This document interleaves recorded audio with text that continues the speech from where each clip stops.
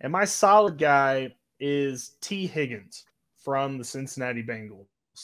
So, T. Higgins, while most people, have Jamar Chase propped up as a flashy number one guy on their team, a solid pick is still T. Higgins because people still forget about him despite how many flashes and splashes that we can give you about T. Higgins is not as good as Chase, but just under that. It doesn't matter how many times we say it, people still forget. I mean, he finished as a top 20 wide receiver last year. I think that he could easily either do that again or even possibly raise the bar a little bit if he gets any more target share could be coming his way. So I think T. Higgins is as solid as they come and exactly the kind of guy that you're going to take in the third or fourth round, and he's going to pay off for you. I 100% agree. I've been a fan of, I think we've all been a fan of T. Higgins since he started, and Jamar Chase did take the reins last year, obviously, but T. Higgins, what he did was not laughable. Like, he's still consistent, got better from last year. If anything, Jamar Chase actually helped him be more of a consistent receiver. So T. Higgins actually had a higher target share than Jamar Chase last year, which is just blows my mind. Crazy to think about after how effective both of those guys were. So it's because Jamar Chase only needed one catch for 80 yards. Yeah, it's true. He was burning. Absolutely burning. So I'm gonna go with mine. We got Darnell Mooney. He's my solid guy. Homer alert, guys. I want to hear it on this one, but not really. But during this slime-tastic season the Bears had last year, Mooney still put up 140 targets and hit 1,000 receiving yards.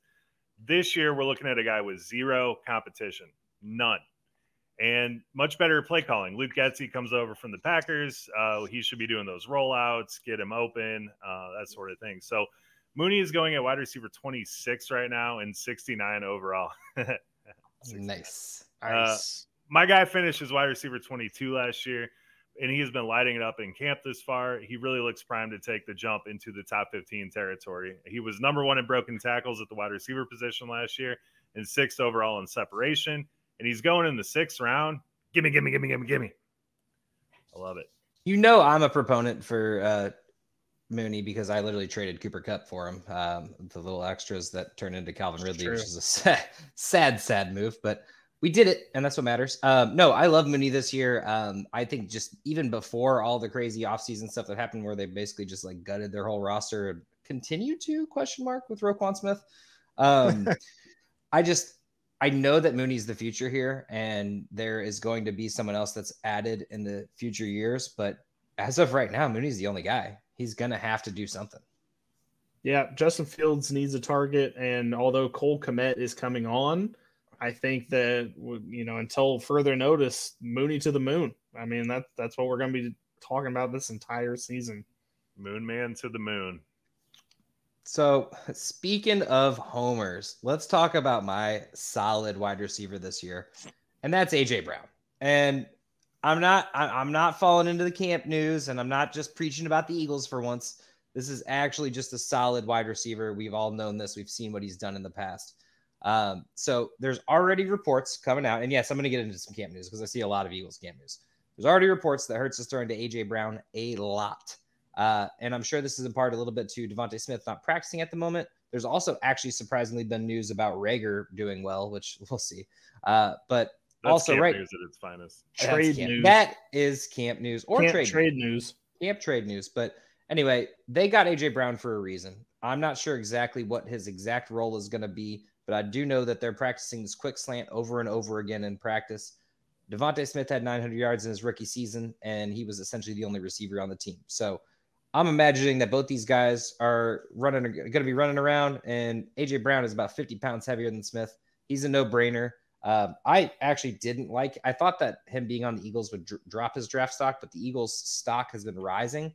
So he's like wide receiver 12-ish right now, which is fine. I think it's a little high, but I think you're not upset about AJ Brown being on your team, especially seeing what he's done the last 3 years. He's a top 10 wide receiver, and he has the potential to break out if Hurts actually is the dude. So I like AJ Brown a lot this year. He's good. The only concern is they continue that ground and pound nonsense because your guys' line is so good. So if that continues, it probably takes a little bit away from AJ Brown. But otherwise, the talent's there, the opportunity's there. So I really like him. I think that's what's so impressive about the slant, because that's basically part of the ground and pound game. And that's why I had seen that it was like one day in camp, they literally just threw the slant to AJ Brown like 100 times was what they said. So AJ Brown's a good receiver, and I think that they got him to be the one on that team. Devontae Smith needs this if he's going to develop and continue to get better. And the fact that he's going to have AJ Brown ahead of him to, kind of shoulder the main workload, I think this is only going to be good things for Hurts. I think this is only going to be good things for Miles Sanders in the running game. I mean, just having a field stretcher of AJ Brown's caliber. I mean, you had Devontae Smith already, but now with these two guys out there roaming the field, it's going to be tough for the Eagles. I mean, there's no excuse for Hurts this year, unfortunately. Yeah. No, there really isn't. But the great thing about this is, and I'll stop talking about the Eagles eventually, but the great thing about this is we do have 2 first-round picks next year. So if it isn't Hurts, we can figure out a way to get the guy who is.